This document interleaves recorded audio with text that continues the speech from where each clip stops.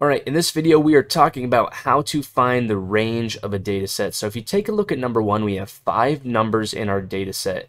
And before I do anything else, I'm going to order my numbers from least to greatest. So my smallest number is 9, followed by 10, then we have 17, 43, and finally we'll finish it off with 57. And to find the range of your data set, you simply take the largest number minus your smallest number. So for number 1, our largest number is 57 minus our smallest number, which is 9, and you get a final answer of 48. So your range for number 1 is 48. Now the reason I have you order your numbers from least to greatest is because I have a lot of students that don't order from least to greatest, and as you're looking through the jumble mess of numbers, you accidentally don't pick the largest number in your list. You might take the second largest or the second smallest because you're kind of sifting through the numbers super quickly. Get into the habit of just simply taking your time. Order your numbers from least to greatest and make sure you know what the smallest number is and the largest number is, because you can easily make a mistake on range even though it's a very, very basic concept. So for number 2, let's order our numbers from least to greatest. So we have 8, 15, 16, 38, 39, and finally 89. So I know for sure where my largest value is. I know for sure what my smallest value is. And now let's subtract them. We have 89, that's my largest, minus my smallest number, which is 8. And if we subtract largest minus smallest, we are going to get a range of 81 for number 2. And now let's move on to number 3. Let's order them from least to greatest. We have 11, followed by 18. We have two 23s. We have a 55,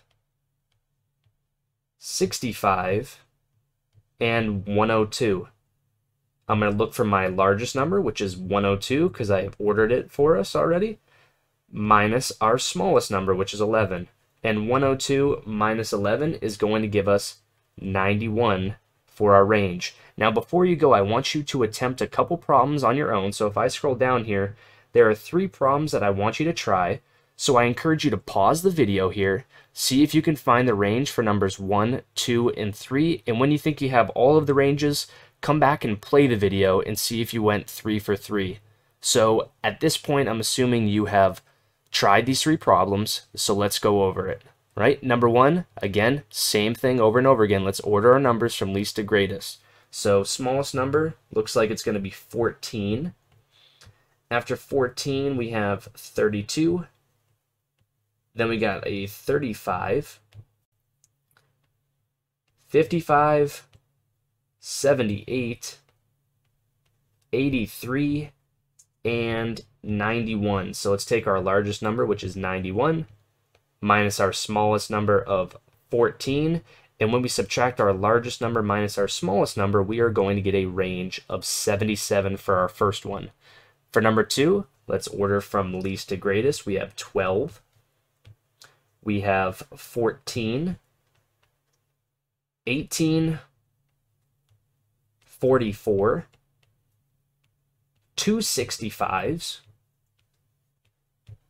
76, and finally 80. And again, let's take our largest number, which is 80, minus our smallest number, and 80 minus 12 is going to give us our range of 68.